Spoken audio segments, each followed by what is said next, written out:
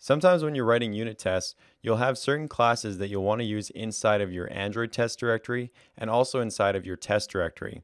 So used for instrumentation tests and also for local unit tests. Android test is instrumentation tests. These are local unit tests.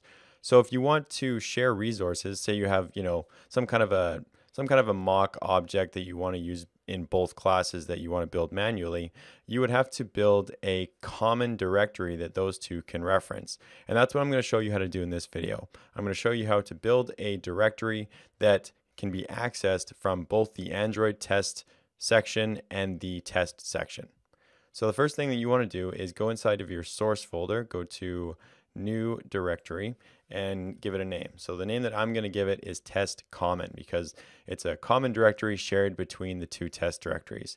Inside there, you want to create another directory named Java. So basically what I'm doing is I'm mimicking what each of these look like.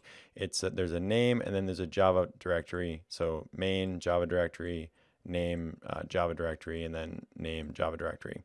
So now inside here, I want to copy the package structure to help keep things organized. So if you go to my main package structure, I have coding with Mitch, unit testing 2, and then I have this util package. And inside the util package is usually where I put all of my utility classes. So that's the same kind of structure that I'm going to follow for this test common directory.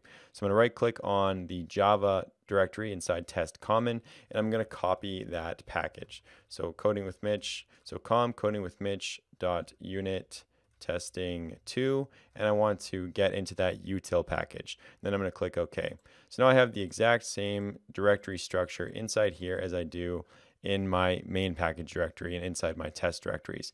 Now, when you just did that on your project, it might not look like this. This Java folder probably isn't green, and that's because I have something added to my build.gradle app file that you don't. This source sets section here. So if I comment this out and I sync it, then you're going to see exactly, or I should be seeing exactly what you're seeing. So if I go into the test common, notice that none of these directories are highlighted now. It just kind of looks like a plain old directory hierarchy.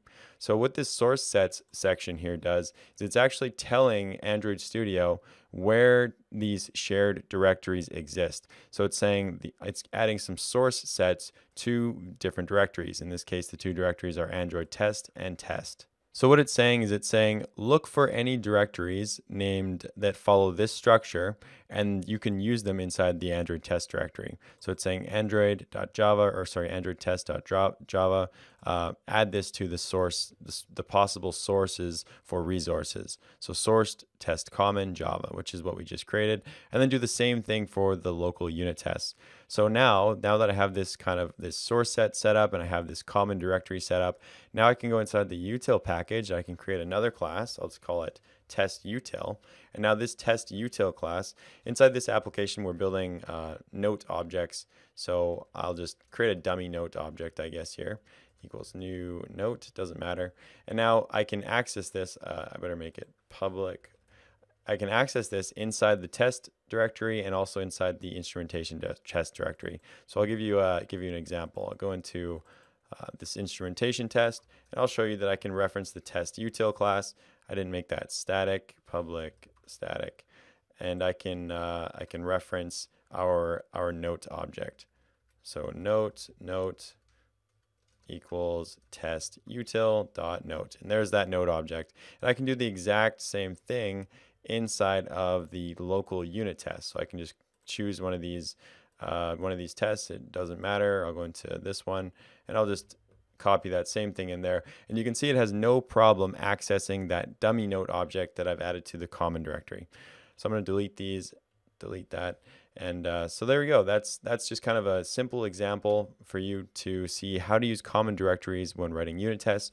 It's definitely going to come in handy because if you write a lot of unit tests, there's going to be some classes that you're going to need in both. And so it's usually just better to create a common directory. That way they can be accessed from either instrumentation tests or local unit tests. If you're watching this video on YouTube, you probably have no idea what this project is. But if you're watching this video on my website, it's actually part of a unit testing course on my website. So if you are watching it, I just want to let you know that in the next video, we are going to work on, I know you want to start testing the DAO, but we're going to be working on getting ready to test the DAO still. So I'm going to be building a class that's going to go inside of this common directory that's going to facilitate testing live data. It's going to help us be able to test live data a little bit easier.